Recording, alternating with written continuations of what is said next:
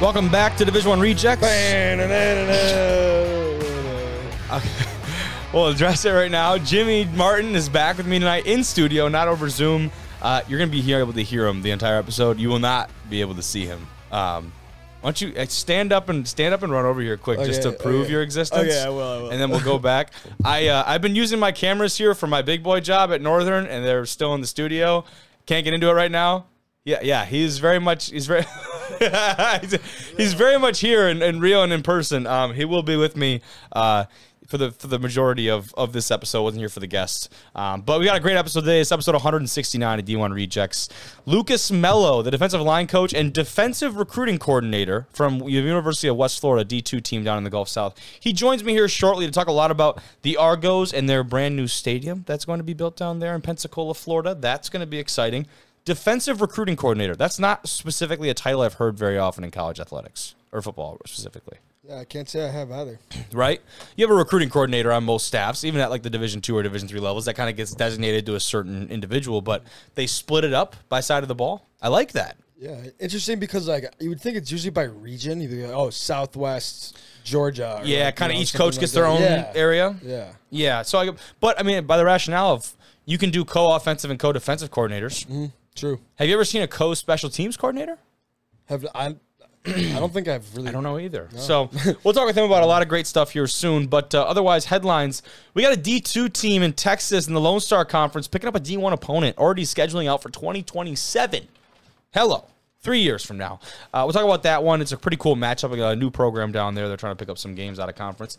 We have a list, a compilation, if you will, the top NAIA transfer portal classes graded right now as of Athlete. Have a fun new partnership with them where I have access to a lot of their data and be able to give you a little bit more in-depth analysis of those transfer portal classes and what exactly those rankings all mean. So I'm excited to talk about that. And then finally, Jimmy, a sick D3 football cover, because why not?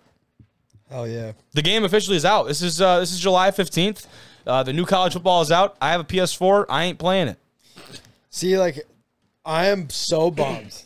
Some self-disclosure here. I have an Xbox, and it is old. I got it when I graduated 8th grade, Xbox One, and it's on its last legs. I don't know if it's even going to turn on anymore. Yep. So I need to do something about that because I want this game. I really want it. I can't warrant this game. Like I wasn't someone who I played some of the old ones, obviously, but I'm not a Madden or a 2K or a FIFA. Like, I don't play much of that stuff. I cannot warrant buying a whole new console just for this. I can't wrap my head around it.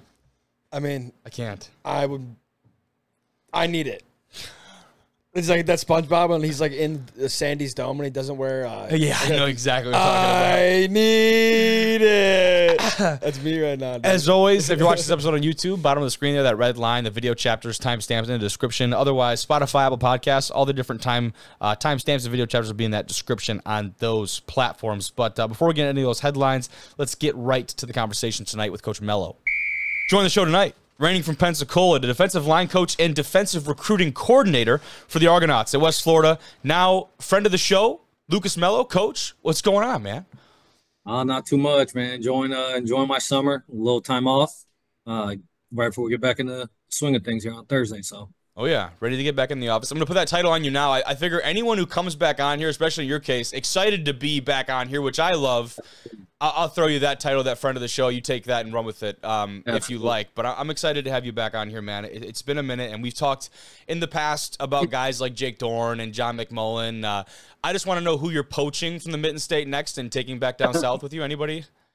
No, nobody from the GLIAC. Okay. We got a couple other key guys from some other conferences, but stayed away from the GLIAC this year. Okay, that's a lot of coaches are like to hear that one. Obviously, pretty late in the process now, but still a lot of teams trying to figure out what they're doing with these transfer portal classes, man. I'm sure that's no secret to you guys. You've got a talented squad down there. But the news recently with the Argos down there, obviously you have that success and cemented yourself as a playoff team in a talented conference. The news has been off the field, or more about the field in particular, right? The Here for Good campaign down there. Some generous donations. You guys are building a hell of a stadium down there, but there's so much more to it than just the facelift for the football program. Talk about that for people maybe not familiar.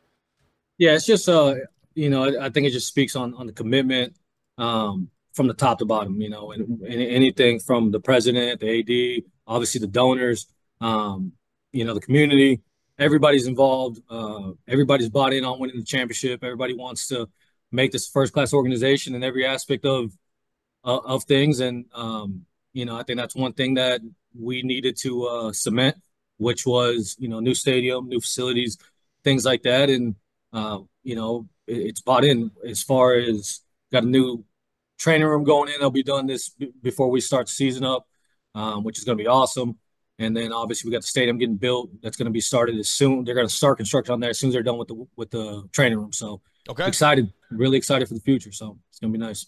That is awesome. And I know it's hard sometimes with you guys to keep perspective as just a fan of football, or maybe for more casual fans of Division II football, because of the recency of this program, right? With Coach Nobles coming in and stepping into that position now, kind of cementing there's a little bit of history now that you can start to build, if you can even call it that, because it's been in the last decade, right? But when you start a program and you get to the national stage in less than 5 years, and now all of a sudden these expectations are being thrown at a program that no other program has thrown these hefty, lofty goals in the first couple years of starting up and playing ball. But you guys have responded to that. It feels like very much in the right way. And before we talk more about the stadium, talk about just the staff and the way you guys are able to handle that. I'd assume that's obviously Coach Nobles all the way down through all you guys. Yeah, no, it's when you take a job here and you start working here, you obviously know that the expectations are extremely high. It's not. I tell people all the time, this isn't just a football school, right? There's 15,000 students here. Every single sports program is extremely successful. We got more conference championships than any school in the country as far as all sports combined. So it's been very successful in every aspect. So we know what the expectations are. We know what the standard is here. So in order for that to happen, you got to continue to find different ways to continue to grow and continue to get better. So that's pretty much how we all feel, so we got to continue to do our part now and just bring the best players on campus and continue to win. Absolutely. And you had mentioned when you first came down to Pensacola that Coach Nobles was a big part of that decision for you. And obviously coming back down to the state that you grew up in, and that kind of homecoming in a sense as well, I'm sure is the big piece. But we know what kind of recruiter he is when it comes to student athletes. What is the pitch for guys like in your shoes coming down? And you had said before you weren't looking for a new situation or things of that nature, but this just felt like the right fit. Talk about him and his leadership style and how he's able to really motivate in that way. Yeah, I tell people all the time I was very content where I was. I really enjoyed where I was, but there was a couple places that obviously would bring some interest to me, and West Florida was one of them. And then when I finally got a chance to talk to him and we kind of talked philosophy and not just philosophy X's and O's wise, but just life philosophy as far as our ultimate goals for our student athletes and ultimate goal for the team. I think we had a lot of the same vision, a lot of the same perspective on a lot of things. He's great. He's one of the best leader of men I've ever been around. Don't let the age fool you. He carries a lot of weight and he does his part, and he gives us as a staff a lot of freedom to implement things the way we want it to be done, as long as it all ties in with the ultimate goal of the program. So I think that was a big thing, obviously, aside from the location and all the great things that Pensacola brings and just the state of Florida brings as a whole. It's just that championship mindset, and just the big thing that the whole university uses all the time is just building champions for life. So it's great. It's ties into everything I believe in. Hell yeah, and you're very quick to give him his flowers, which are well-deserved, but also from what I've heard from just about any guy that I know that has had the chance and privilege to play under you is they all say the same exact thing, and they're ready to run through whatever wall they end up or stadium they end up building down there for you guys. But let's talk about that. Let's talk about maybe potentially some more of the fun part of this and this stadium and these renders that are released. Talk about this and kind of the grand vision that goes into the next stages, the next steps rather, of this football program, because when you look at it, just the actual image and setup of what you guys have planned down the pipeline, this is going to be arguably one of the, if not the best and kind of premier stadium in college football at this level across the country. Yeah, and that's, I think that's the goal. Obviously I had nothing to do with the building of it. I don't think anybody in the football department did. But maybe we need to change that. Maybe we need you guys out there in the hard hats that could. They whipped out the video of it in a full athletic staff meeting, and I think everybody's jaw dropped and said, "Oh my God." So it's, whoever did it, whoever put it together did a phenomenal job. Yep. Just excited to see it, come to life. It's I think the goal, like I said, everything at our place is we want to be first class. We want to be the best at every single thing we do. So that is the goal, and that was the goal. And when building this thing, I've been to some really, really nice stadiums at the Division II level and seen them. But I think if this isn't the best, it's going to be right up there. Yeah, I'm with you. I'm with you in that regard. And the images that have been posted and released by you guys, along with some others that I'm sure are floating around within that facility and that campus over there, I'd imagine that's already become part of the recruiting pitch, along with some of those other pieces of the vision and kind of trajectory of this thing. Yeah, a little bit with some of the later guys, right? Yep. You kind of try not to get too far into it yet, just because, obviously at this stage, when we kind of found out about it, we were pretty much done with our high school recruiting, which would be the guys who would essentially get to enjoy it the most. Yes. Some of these one-year guys may not get to see the full thing complete yet, but it'll be cool for them when they come back to, see what they helped build.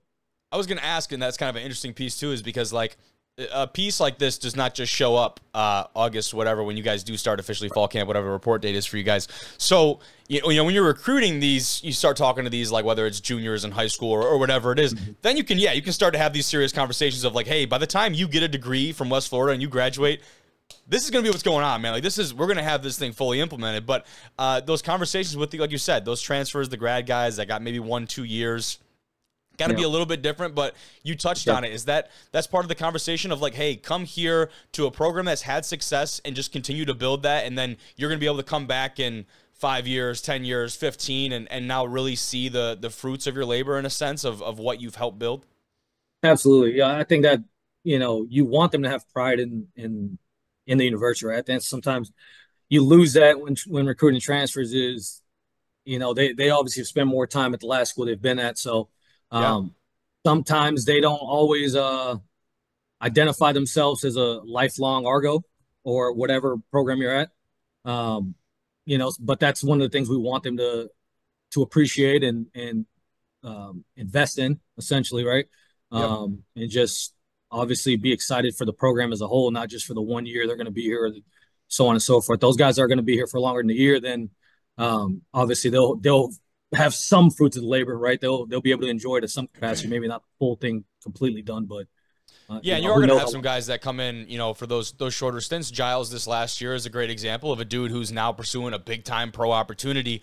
How, for guys in that case, where there's a lot of players who are coming to you now where you've built this status of being a playoff contender, of being a team that's going to play against some really tough non-conference and in-conference opponents we'll talk about here in a second. But now you're going to have a lot of these guys kind of attracted to you.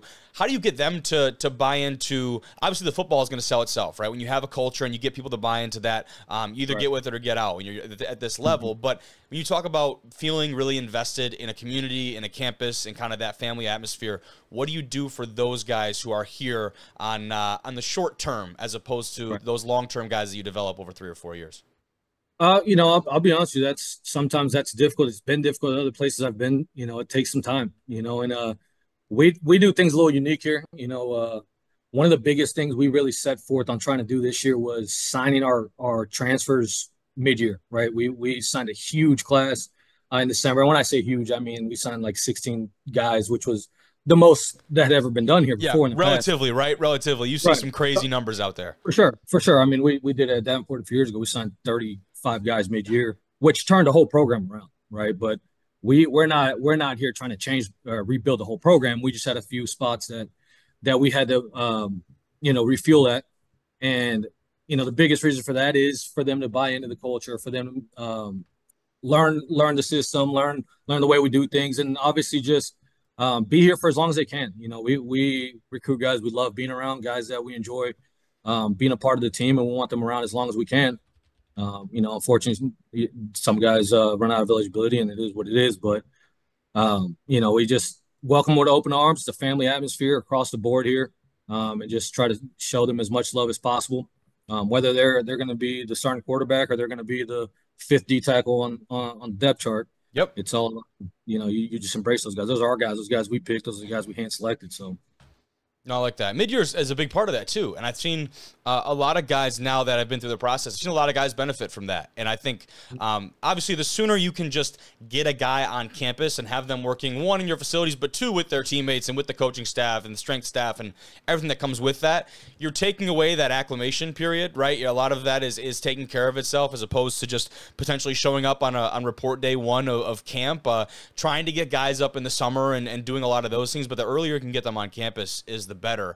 But you and I both know that sometimes there's a struggle that comes with, okay, you want to get a guy up at mid-year, you've got to get him place to, obviously you aren't a travel agent, but a place to live, and maybe he's got to get a job, he's got other people to take care of, and there's a lot that goes into that. And I don't know if people really appreciate, you got the Nike hat on right now, there's a lot of people that wear probably 4, 5, 6, 7, 8 of those, trying to get these guys situated and on campus. That's got to be a tough piece to navigate. Am I on the mark there? Yeah, no, absolutely. I think that's why a lot of people have a hard time getting mid-year guys in. D2, that's the beauty of small college football, man. There's just you have to wear so many hats, and you have to have guys on your staff that are willing to do that. If you think you're just going to come out here and coach X's and O's, you are in the wrong business, right? It's like you said, it's you got to be a travel agent. You got to be able to help these guys find flights. You got to help these guys find housing. Got to make sure that they're getting with the academic advisors, and our school is not easy to get into. I don't know if a lot of people realize that it is a very rigorous institution to get into. Mm-hmm. So it takes a little time. So those are some of the challenges in bringing mid-year guys, but you got to have a plan in place. And I think that's one thing we did a great job of doing this year. And I think we killed the mid-year signing class. We have a couple pieces that we have to fill right now in the summer, but nothing like it was last year. Like last year, we had to rehaul a whole roster. This year it's not the same thing. So we're excited. Hell yeah. Let's talk about this year. Something you guys do have locked up 100%. Grand Valley State, you bring them in. I believe is it the week 4 slot for you guys? You got a bye built in that second week too? Is that how it stands right now? Yep. Okay, there you go. So week 4, 28th, you make the trip up, at least for this year, up to Allendale. You talk about stadiums. Not many in the country that get better than Lubbers, and that's an environment that is going to be ridiculous. But you guys bring in the Lakers this year for the schedule. I mean, the matchup speaks for itself. How did this come into play, and what was the reaction from the guys? Everybody's super excited. I think it's that's why these are the type of games you come to West Florida to play in, right? We're not going to shy away from any competition. I think Grand Valley does an unbelievable job of doing that. They go out and schedule some of the toughest schedules in the country. Absolutely. And, and I think some of those things, they don't have an option. They have to, because a lot of teams don't want to play. Yes. And that's when you're at that top echelon of Division II, that's some of the issues you run into, hence the bye week there, so it's exciting, man. It's, last year we got to play FAMU at that same slot, mm-hmm. and so we decided that it was probably better for us when it comes to playoff seeding and all those different things, to go play a top Division II program versus an FCS program, because obviously if you beat those guys, it carries a lot more weight than beating an FCS program, yep. which won't help you whatsoever.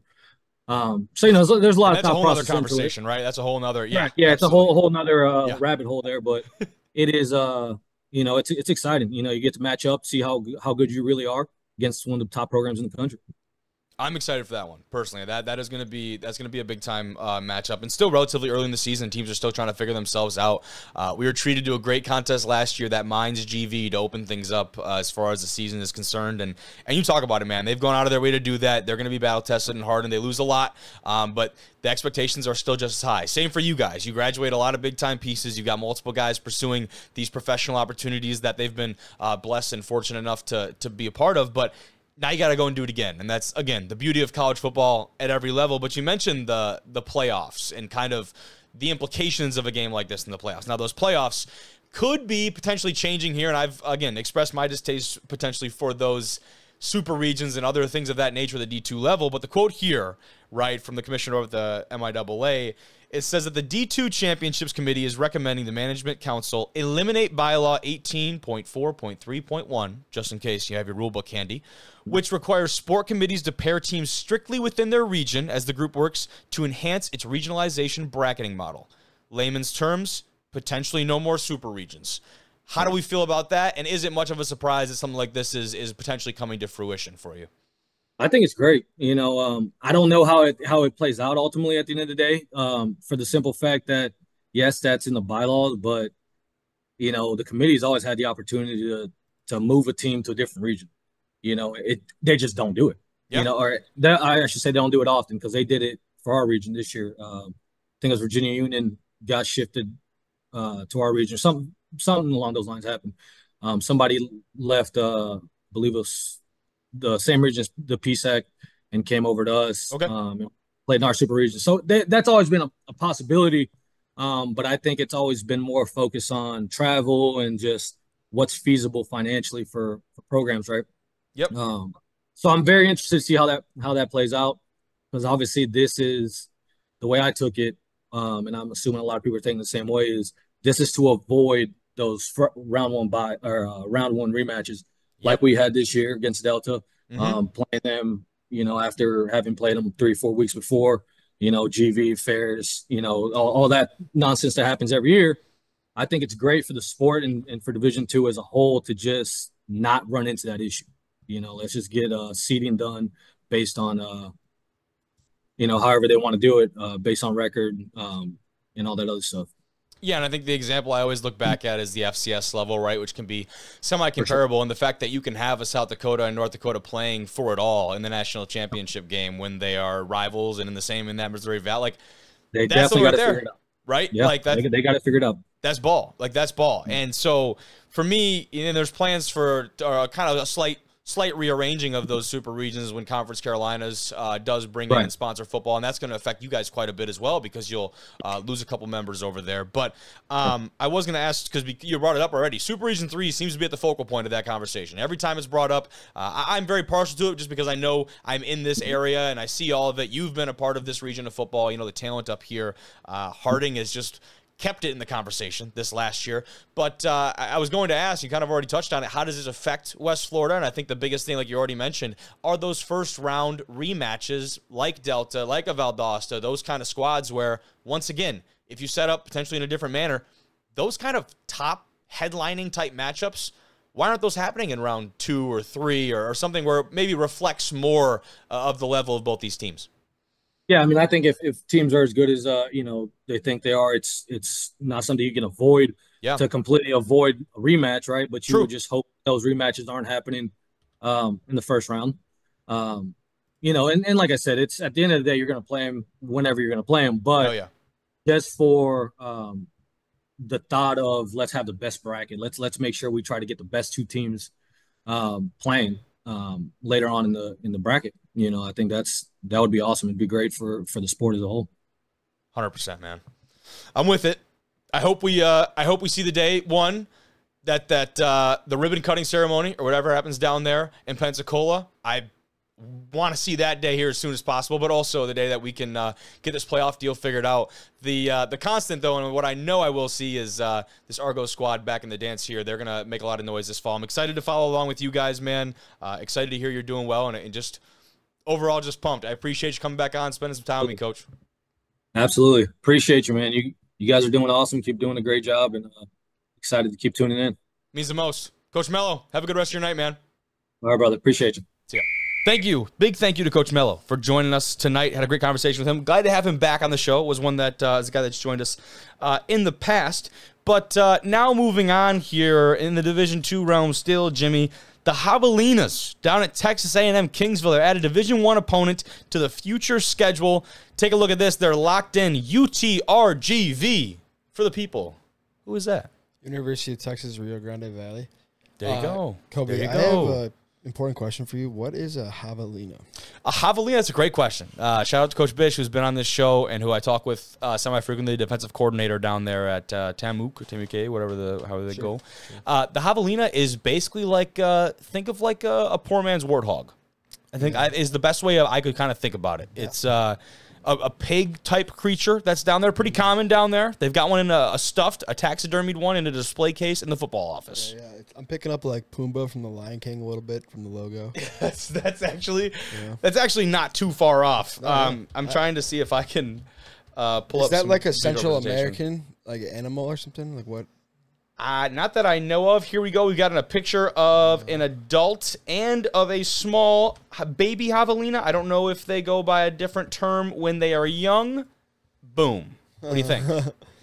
Well, baby's pretty cute. Poor man's warthog. The baby's pretty cute, dude. But they're still badass. So Cute shout out to the Javelinas. You see here they've got the deal set up September 4th, 2027. They will be traveling to UTRGV. And this is an interesting one because they haven't played a D1, I believe, since 2016 was the last time that Kingsville has played a Division I squad. Now, I'm blanking on who exactly that was, but this UTRGV, good God, I'm going to start referring to them as their mascot instead. I believe it is the Vaqueros. That's kind of a cool one. And you know what? Do we need to pull up another? I think we do. Do we need to potentially pull up another? I think that's going to be necessary at this point. Vaquero. Boom. Yeah, this is something I need to see. It's like some type of cowboy kind of take on it's a Mexican vaquero. Yeah, so this is kind of the common, like across all of them, this is kind of the general image. Oh, this resolution is awful, but we're going to roll with it. Okay. You get the idea. Yeah, right? The idea is there. That's our vaquero. Sure. He's pretty badass. Fits the kind of Texas Mexican theme we got going on down there. It's all well and good. Anyways, Javelinas Vaqueros in 2027, September 4th.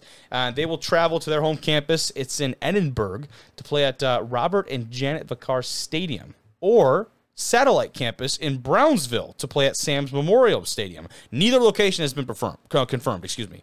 So this is an interesting piece of news because the Vaqueros are reestablishing a football program.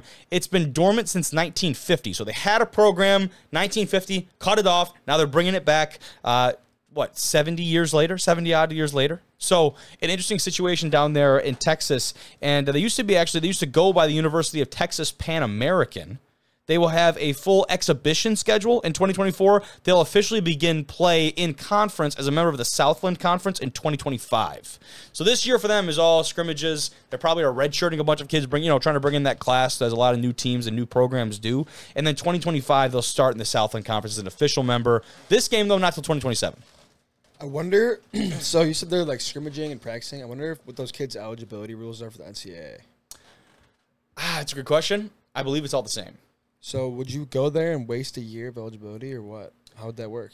Yeah, so that's a good. Again, this is for me. I'm just assuming it's all in the same. If you're scrimmaging against other teams, like you're using, because you have that clock, right? You have your 10 semesters or whatever clock of once you get enrolled into classes at an NCAA institution or whatever that is, it's just a college institution. And I would assume in this case, it's a bunch of guys that are using red shirts.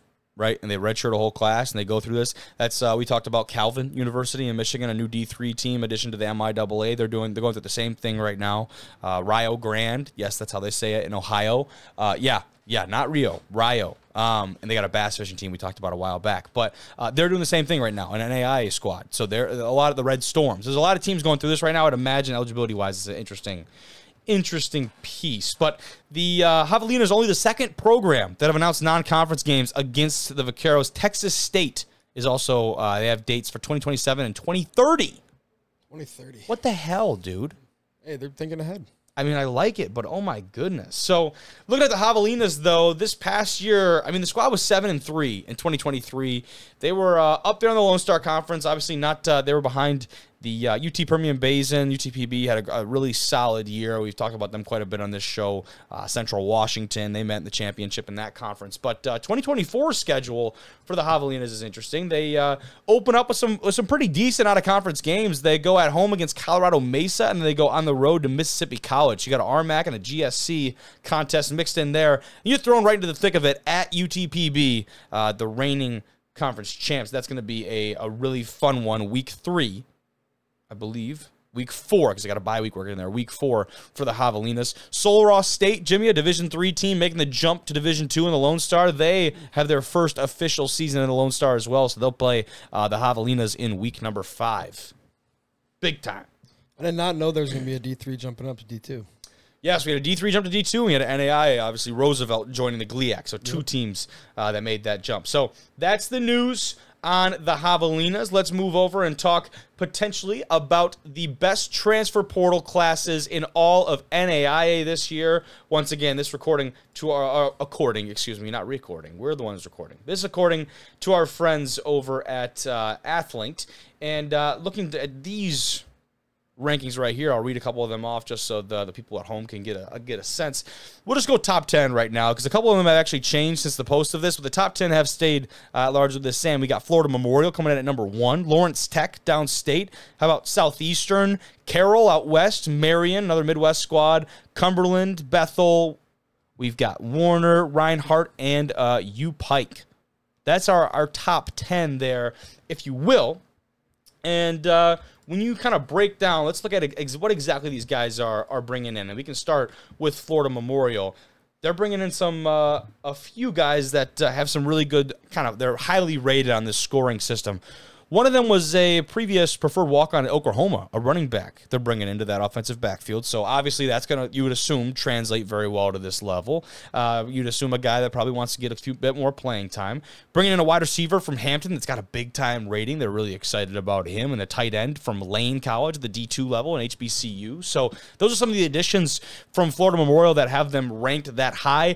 And I think with this, too, the net rating of these squads, the way Athletic kind of determines this too, is it's taking those additions. Also, what are you losing, right? And you'll find that these teams at the top are not actually losing a lot, at least to the portal, right? Losing to graduation is a totally different different deal, different can of worms. But Lawrence Tech, you're bringing in some guys. How about a quarterback from Lafayette? That feels like a big-time move, Division I level, coming down to play QB there. You've got maybe 3 different GLIAC guys making the move down to Lawrence Tech, and then running back from Kalamazoo in the MIAA. So a host of guys, once again, coming down a level, probably trying to get a little bit more playing time and show out on a different stage. So that's exciting stuff for them. They've struggled. Like they've realistically struggled. They had a year or two where they were semi-competent. They got a new coaching staff down there, and Coach Merchant, who is the head coach of Chippewa Valley. You're probably not familiar, Jim, but it's a big-time Michigan high school football program. And once again, according to our source here, losing one guy in the portal, a tight end. Like, that's bringing in guys is great, but how do you retain guys? And I know Lawrence Tech's not working the big roster right now because of the new coach, and you probably had a pretty good exodus there, but they're working with what they got down there. And then to round things off, down in Florida, Southeastern, they bring in a quarterback from Gannon. They've got a running back from Sanford, and then a linebacker from Carson Newman. That's kind of their top trio of some talent that they're bringing in down there. So that's some big-time stuff. Had a DB and a linebacker leave in the portal, but they feel pretty good about what they've got. That's the top 3. If you guys want, we can always do some more in-depth stuff. I've been toying with the idea of doing like some Twitter Spaces, or even hopping back in that Discord and doing like some calls of that nature. Like the Twitter Space idea would seem like a fun one to me, of like getting like some of that more niche stuff, just getting out there and talking about it. I feel like that'd be cool. But let us know what you'd like to see transfer portal-wise. Are there any deep dives you'd like to see? Any breakdowns or different teams, rankings, compilations, whatever it is. Like, let us know. Hopefully we can help you out with those resources. But we do also have, since the game is out today, this little piece from D3 Sports Data, which they do some great stuff. Sweet, this thing that's really cool. That's really cool. Obviously, like, totally mocked off the official one. Even down to the poses, the attention to detail, dude, on the helmets and jerseys, the names. Who better than Zach Boyes is to be right in the front and center of this thing with Lane in, deservedly so, right off to his left. Yeah, pretty sweet. Pretty good lineup right there. Yeah. The attention to detail on the helmets, too. How many can you pick out? Quite a few. Yeah. Even from behind. I see Studer there from lacrosse. You can see I see a Warhawks one up in there, too, up into the middle of the right there. Yep. There's quite a few. There's some good ones. So I like that. If you were starting a dynasty today of the D3 football team, outside of Stout, who would it be? Who you starting a dynasty with? Birmingham Southern feels like a layup here. No, I'm gonna think a little bit here because I wouldn't pick like a powerhouse. Obviously, you don't want. You don't want to pick like a North Central. Yeah, or nobody picks Bama when they go into the game, right? Yeah, you're not picking Mount Union to start building a dynasty. No. But you don't want to go all the way to the other end of the spectrum. You don't want to be like too bad. Okay. I'm kind of on the spot here. Jeez. Okay. I feel like it's a good question. It's a valid question. I gotta like another 10 seconds here. Okay. Yeah. Can we get the cue the countdown? Do the. I'm trying to think. Yeah, like you said, like a semi-middle of the road team that's like a. Oh, okay. No, I got it. Who's that? Benedictine. Benedictine would be a good one. Because let me tell you why. Okay. Because shout out to my friends over at Throw Deep. My coaches at home at Throw Deep are the offensive coordinator and the quarterback coach at Benedictine. Okay. And I already know their offense. I mean, basically, to a pretty decent extent. So you get on the sticks and you're good to go. Exactly. Like, I already know the system really well. I can start the dynasty. You know what I mean? Yeah. I don't know. I play with Benedictine because they have a really great system. You know, I know what they're doing. I feel like a fun one would be Linfield. That might be my pick. Yeah. It's like I know it's a legit program. I'm not exactly building something from nothing out there out west, but Linfield might be my pick. Pretty physical, a lot of travel. I just feel like that's a cool place to build something out there, and then maybe pick up if I'm in my dynasty mode, maybe I pick up another job somewhere else and go bigger and better. But Linfield might be my pick. But for sure. Yeah, I was told though, at least it seems like you're going to be able to put your own logo into the game, make a team based off that. Wow. So whether that's a D3 football team, maybe we get the D1R logo on some teams. Wow, now we're talking, Kobe. We should do a giveaway, like T-shirts, stickers, some random stuff to whoever puts the D1R logo on their EA college football team. Yeah, definitely. That'd be badass. Be like a D1R community on the video game. Yeah, we could like have our own channel. We could like stream on it. That'd be dope. But a really quick one tonight. But I was gonna say Richie would be all over that because he's already. Yeah. Hopefully get him in here, huh? Shout out to Richie Murphy, man. Be fun. Get his ass in here, dude. It'd be fun. I'll make sure I have the cameras working when he comes. Dude, hopefully he's still in Michigan. I know he was up like an hour and a half north of here. Yeah. So maybe we'll get him down. We'll see. All right. Make it happen. But thank you, Jim. Yeah, dude, no problem. Quick episode tonight. I appreciate you. Thank you all for tuning in. It's been episode 169 of D1 Rejects. Camera right here. Camera's right there. Oh, for real? Yeah. Yes, I can see you. Later, guys.